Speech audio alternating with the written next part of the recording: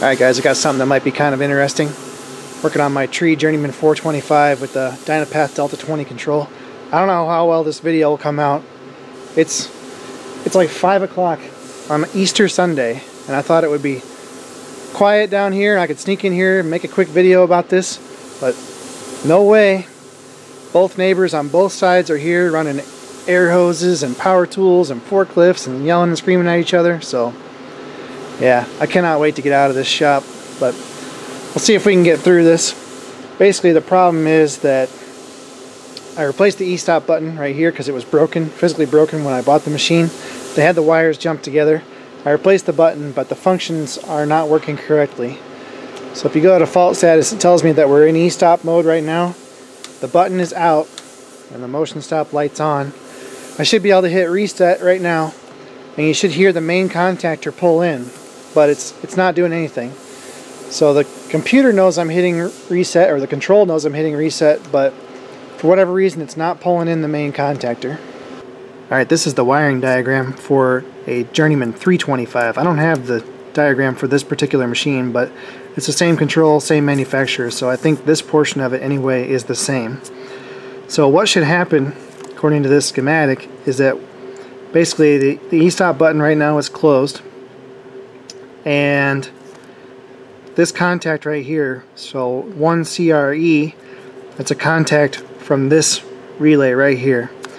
So what should happen, it's normally open, what should happen is when I push the reset button, power should go through here to 206, through the e-stop button, through this chain right here for the over travel switches, through this thing here which is the motor over temperature stuff, through a normally closed terminal here from 2 CRE, which is the over travel switch for the Z-axis, and then it should power the coil for 1 CRE, which is basically our enable relay.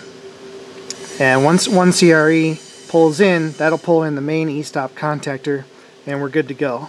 So what we got to figure out is why this isn't working. Right now what's happening is 1 CRE is not pulling in, and yeah, we need to figure out why. So basically once 1 CRE coil is energized, then this contact closes and basically it's a latching relay. So once 1 CRE is latched, then the machine basically is powered up and ready to go.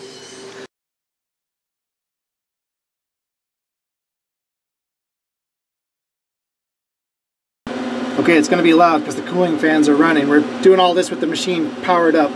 So what we're going to do is check 214 and 206, then 205. And basically we're just looking for voltage on some of these terminals, see if we can figure out what's going on. And luckily this machine has a terminal strip, so it makes it really easy to do this testing.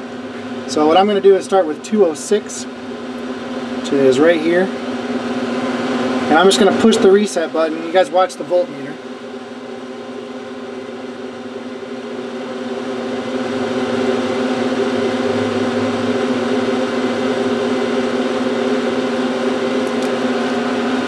Alright, so everybody see that? So we get about half a volt, which obviously is not enough to pull in our relay.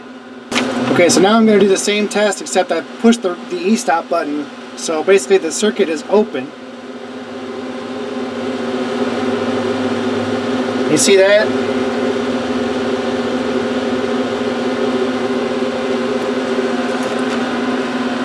So what that tells us is that the circuit is capable of basically working, but it's not capable of sending enough amps out to make the relay actuate. Alright, so let's try a little bypass test here.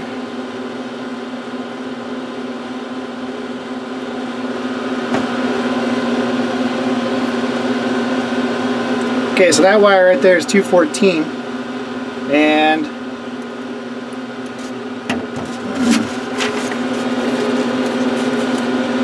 so what we're going to do right now is connect directly from 214 over to 209 at the relay and see if we can basically just bypass all of this malarkey here and make the relay pull in.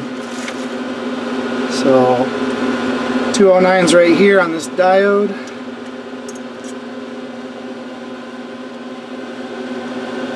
and 214. So I'm going to push the reset button.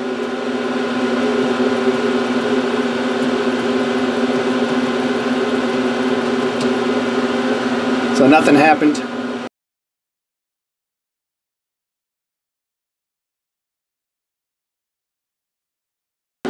Okay, so now I'm going to do basically the opposite. I'm going to take power from a known power source. I'll probably come up here and go to 200. That should be 24 volt DC. And I'll connect it directly up to 214. And it's disconnected from the control right now, so shouldn't hurt anything by doing that. So we're listening for the contactor to pull in.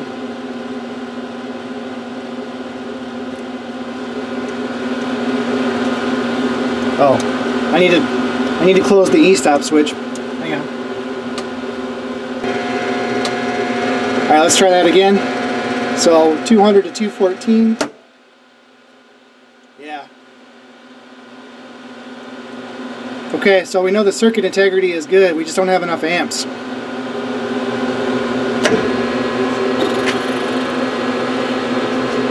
Okay, so this board right here handles our inputs and outputs.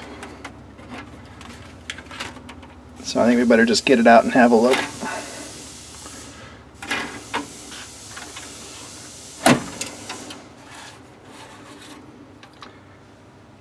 Well, let's take a closer look at this schematic real quick. So what I just did in the machine, in case you weren't following, is I connected basically a jumper wire to 214. So I connected it right here. And then in the first test, the jumper wire ran over to here, right at this relay coil. And when I pushed the reset button, nothing happened. The relay did not close. So the second test that I did is I removed this connection right here, and then I connected basically from this terminal right here, 200, which is a known 24 volt power source. I connected it right here, and you saw that the relay closed. So what that means is that all of this jazz right here, the e-stop button, the over travel switches, the motor overloads, the Z-axis over travel switch, all this jazz is good, and the relay is good. Everything is good downstream of here. The problem is we're not getting what we need right here. So on the schematic here, you got inputs at the top. This is part of the control panel that you're actually pushing, where the push buttons are, and these are your outputs right here. So if we look at the actual circuit board, this bottom connector right here is J1, that's your inputs, and the top connector right here, J2, is your outputs. So if we look at the schematic, it tells us that the reset output right here, it's pin 23 on connector J2.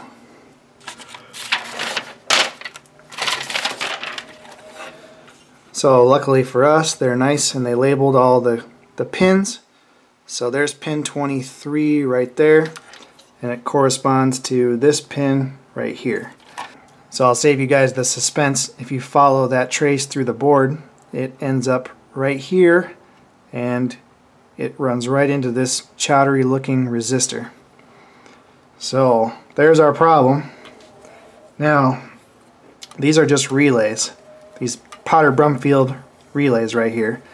They're capable of switching like 10 watts. So I'm not exactly sure the purpose of this resistor, but I'm guessing it's just some kind of a current limiting resistor. And by the looks of it, I'd say it was asked to limit a little bit too much current.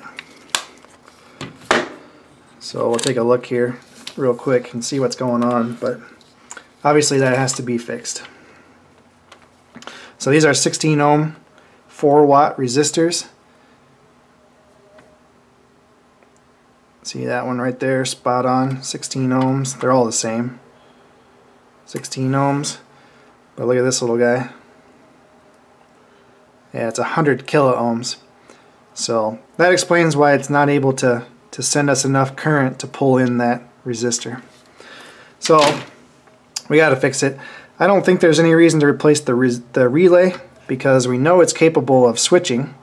It's just not sending out enough current, and that's because of this resistor. So yeah, I think we just need to replace it. And you know, I got 1,000,002 electronic components around here, but I don't have any resistors that are this large. So I have 15 ohm resistors, but they're only 1/4 watt. So I'll have to order them. Okay guys, I bought some new resistors, and it's kind of hard to tell just from looking at them what the power rating is for these resistors.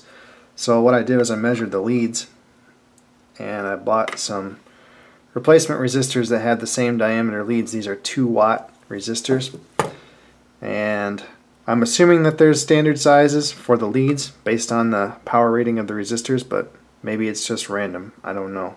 So anyway, I'm going to replace this burned out resistor with a 2-watt resistor, and we'll hope for the best. Now what we could do is just take it from one of the other circuits here, because there's 32, basically 32 relays on this board, so 32 outputs, and according to the schematic it only uses 4. So yeah, we could pretty easily figure out which 4 it's using and just steal one from the other circuit, but you never know. You know, the board might be sold to for some other purpose or whatever somewhere down the road, so we might as well just try to do it right.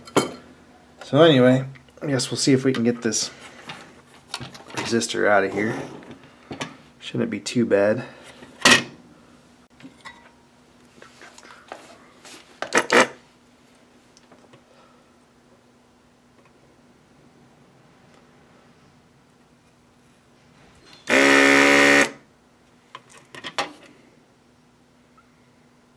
And we're not off to a very good start.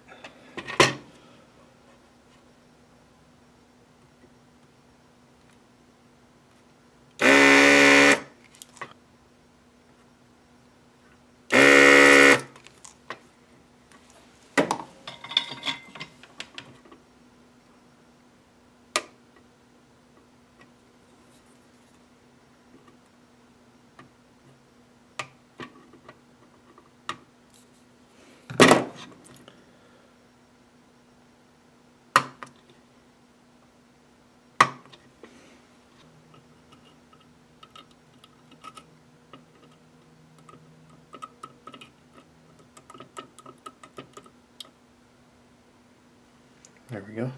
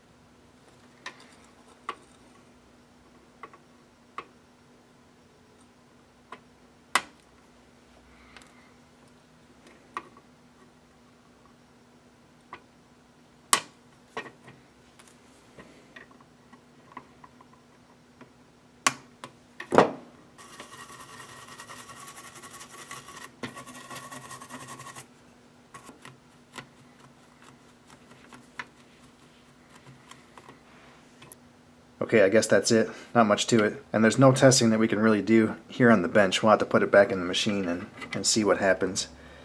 But if some of the smart viewers that I have could comment down in the comment box about, you know, the actual purpose of these resistors, I'd love to know. I think I said earlier that they were current limiting resistors, but that wouldn't make sense because they're only 16 ohms. So I don't know the exact purpose of it. It almost seems to me like they're using these resistors like a fuse. And you know, all that this relay does is it powers a, here, look at the schematic. So all it does is power this little ice cube relay, this 1CRE ice cube relay. And typically, you know, those little ice cube relays, the coil only takes, I don't know, maybe 30 milliamps, 40 milliamps. So certainly less than 1 watt as far as power goes in order to actually power the coil. And on top of that, you know, the reset button, that's a momentary contact switch. You know, you're just pushing it on the control panel. You're not going to sit there and hold reset down for hours on end. So I don't know if they're just using these resistors to do a small amount of current limiting, or if they're actually using them like a kind of a sacrificial element. Yeah, I'd be curious to know what some of the smarter electronic gurus had to say about that. I wish I knew that stuff off the top of my head, but I don't. All I know is that this one was burned out, and that's not a good thing. So as far as why this resistor burned out, I'm not sure about that either. And I talked to a buddy here locally. He said he thought it must have been a backfeed issue, but that wouldn't be possible, because if you look at the schematic, there is a diode that protects this, basically this output section. And the only way you could have a backfeed would be if you actually shorted right to this wire 214 between the board and this diode. And even then, you couldn't pass any current through this section of the board unless that relay was also closed. I really don't know. Maybe we ought to put an amp clamp on this e-stop circuit before we go, you know, testing this reset function, and just make sure that it's not pulling more than, say, 30 or 40 milliamps through this section of the circuit. Well guys, I'm sorry I wasn't able to film a follow-up to our board repair. I actually sold this machine, and I discovered this problem between the time that I sold it and when I delivered it. And I actually had the board out of it here at my shop to repair the board, but then I had to go down to the customer's location and install the board and do the testing there. And you know, they're all standing there watching me, and there's just no way I can film it. So anyway, all I did was I put an amp clamp around this wire right here that runs to the ice cube relay, this amp clamp in fact, and I measured 34 milliamps running through that circuit. So that's totally fine, totally normal. Should be between 30 and 40, I would think, for a normal ice cube relay coil. So we don't have any kind of a, you know, high amperage element in this whole string. Everything is fine. That's only 816 milliwatts. So that should be well within the current carrying capacity of, you know, the resistor that we soldered in and everything in this chain. So yeah, I guess it's all good. You know, the machine functions as normal. You pull out the e-stop button, you push the reset button on the panel, and the e-stop relay comes on and the main contactor pulls in. So that's exactly what it should do. And we got rid of the jumper wire. So yeah, all good. So I'm sorry that I wasn't able to film that. It just isn't always possible. And I'm sure you can hear the angle grinder screaming away in the background right now. So there's, you know, lots of challenges to filming these projects. But anyway guys, thanks for watching. And if anybody has a theory about the purpose of that resistor on the board, I would love to know. Again, it was a 16 ohm resistor, and basically all it was doing was providing a link between the relay that was on the board and the coil that's on this e-stop relay. So my theory is that they're using it as a sacrificial element, basically like a fuse, but maybe I'm totally wrong about that. Love to know what you guys think. So thanks for watching.